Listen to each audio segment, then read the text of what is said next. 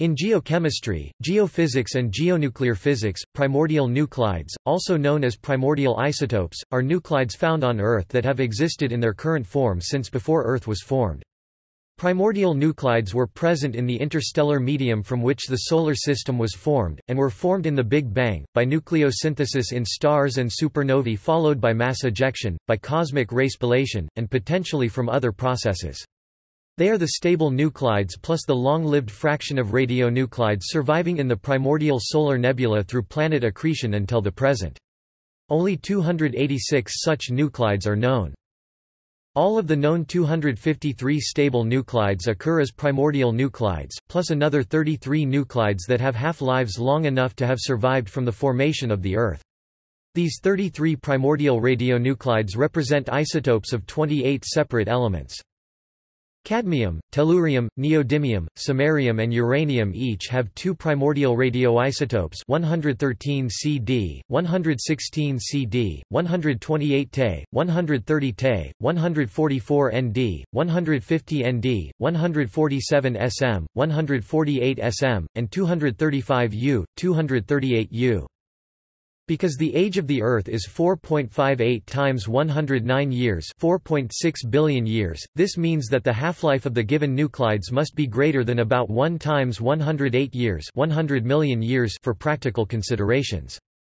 For example, for a nuclide with half-life 6 times 107 years, 60 million years, this means 77 half-lives have elapsed, meaning that for each mole, 6.02 times 1023 atoms of that nuclide being present at the formation of Earth, only 4 atoms remain today. The 4 shortest-lived primordial nuclides, i.e. nuclides with shortest half-lives, are 232 Th, 238 U, 40 K, and 235 U. These are the 4 nuclides with half-lives comparable to, or less than, the estimated age of the universe. In the case of 232 Th, it has a half-life of more than 14 billion years, slightly longer than the age of the universe. For a complete list of the 33 known primordial radionuclides, including the next 29 with half-lives much longer than the age of the universe, see the complete list in the section below. For practical purposes, nuclides with half-lives much longer than the age of the universe may be treated as if they really were stable. 232 Th and 238 U have half-lives long enough that their decay is limited over geological time scales. 40 K and 235 U have shorter half-lives and are hence severely depleted, but are still long-lived enough to persist significantly in nature. The next longest living nuclide after the end of the list given in the table is 244 Pu, with a half-life of 8.08 times 107 years. It has been reported to exist in nature as a primordial nuclide, although later studies could not detect it. Likewise, the second longest-lived non-primordial 146 Sm has a half-life of 6.8 times 107 years, about double that of the third longest-lived non-primordial 92 Nb, 3.5 times 107 years. Taking into account that all these nuclides must exist since at least 4.6 times 109 years, 244 Pu must survive 57 half-lives and hence be reduced by a factor of 257 approximately equals 1.4 times 1017. 146 Sm must survive 67 and be reduced by 267 approximately equals 1.5 times 1020, and 92 Nb must survive 130 and be reduced by 2130 approximately equals 1.4 times 1039. Considering the likely initial abundances of these nuclides, possibly measurable quantities of 244 Pu and 146 Sm should persist today, while they should not for 92 Nb and all shorter-lived nuclides. Nuclides such as 92 Nb that were present in the primordial solar nebula but have long since decayed away completely are termed extinct radionuclides if they have no other means of being regenerated. Although it is estimated that about 33 primordial nuclides are radioactive list below, it becomes very difficult to determine the exact total number of radioactive primordials, because the total number of stable nuclides is uncertain. There exist many extremely long-lived nuclides whose half-lives are still unknown. For example, it is predicted theoretically that all isotopes of tungsten, including those indicated by even the most modern empirical methods to be stable, must be radioactive and can decay by alpha emission, but as of 2013 this could only be measured experimentally for 180 W. Similarly, all 4 primordial isotopes of lead are expected to decay to mercury, but the predicted half-lives are so long, some exceeding 10,100 years, that this can hardly be observed in the near future.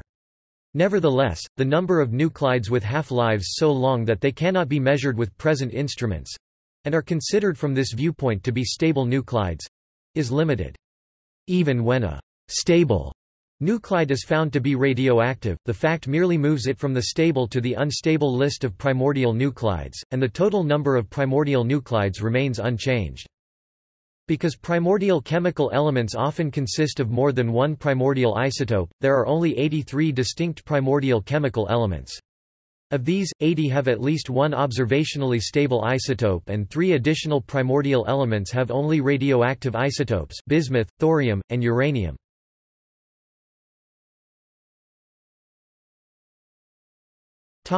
Naturally occurring nuclides that are not primordial. Some unstable isotopes which occur naturally, such as 14C, 3H, and 239 Pu, are not primordial, as they must be constantly regenerated.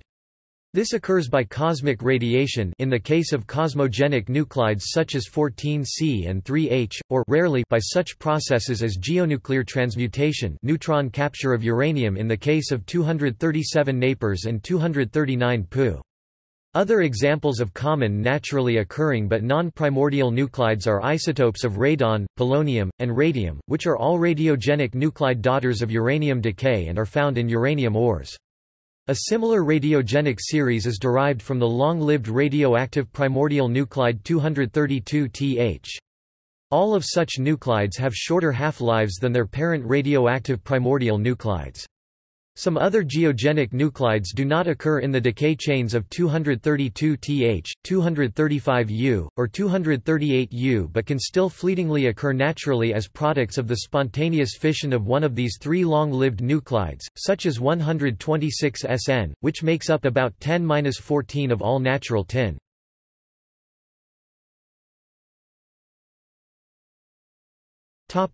Primordial elements.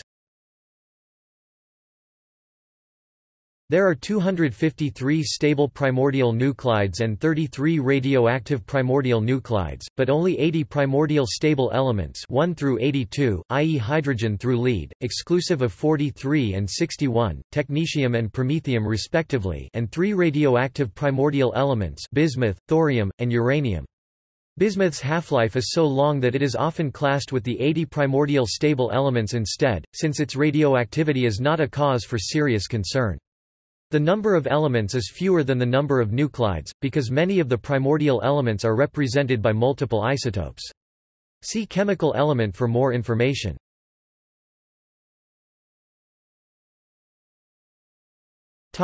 Naturally occurring stable nuclides.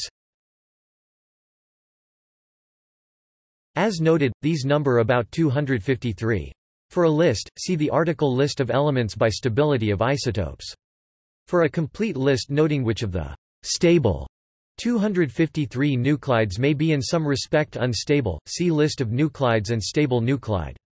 These questions do not impact the question of whether a nuclide is primordial, since all nearly stable nuclides, with half-lives longer than the age of the universe, are primordial also.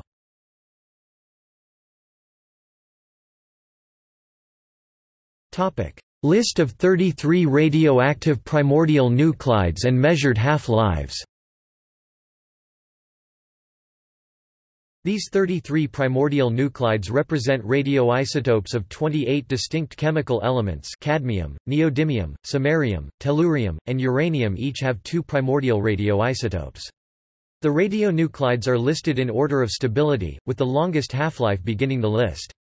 These radionuclides in many cases are so nearly stable that they compete for abundance with stable isotopes of their respective elements.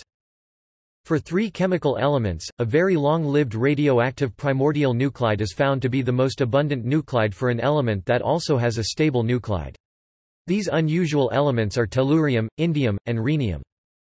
The longest has a half-life of 2.2 times 1024 years, which is 160 trillion times the age of the universe. Only 4 of these 33 nuclides have half-lives shorter than, or equal to, the age of the universe. Most of the remaining 29 have half-lives much longer. The shortest-lived primordial isotope, 235 U, has a half-life of 704 million years, about 1/6 of the age of the Earth and Solar System.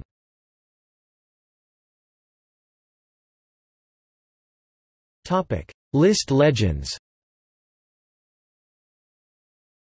No number. A running positive integer for reference. These numbers may change slightly in the future since there are 163 nuclides now classified as stable, but which are theoretically predicted to be unstable. See stable nuclide *still-unobserved decay, so that future experiments may show that some are in fact unstable. The number starts at 254, to follow the 253 nuclides or stable isotopes not yet found to be radioactive. Nuclide identifiers are given by their mass number A, and the symbol for the corresponding chemical element implies a unique proton number. Energy. Mass of the average nucleon of this nuclide relative to the mass of a neutron, so all nuclides get a positive value in MeV, C2, formally, Minnesota-M nuclide, A. Half-life. All times are given in years. Decay mode. Decay energy.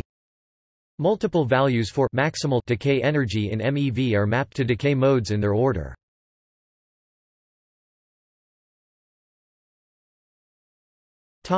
See also: Table of nuclides sorted by half-life, Table of nuclides, Isotope geochemistry, Radionuclide, Mononuclidic element, Monoisotopic element, Stable isotope, List of nuclides, List of elements by stability of isotopes, Big Bang nucleosynthesis.